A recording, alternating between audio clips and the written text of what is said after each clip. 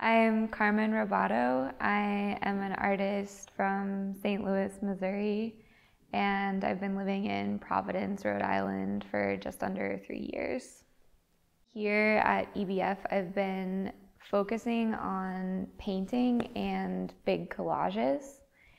My work portrays figures that are in spaces that are familiar, that are also kind of strange.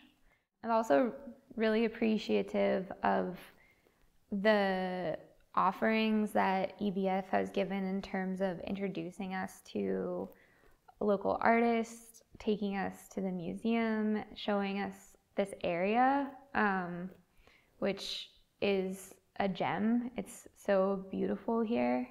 So this building has other artists, not just here in IBF, so I've been able to run into other people. I've had 3 studio visits now, and each one has been really helpful. It's a specific type of satisfaction and fun to be able to get into a really good conversation about work. Again, with sort of the needs being met, that was definitely an unmet need that I have been feeling fulfilled by in my time here.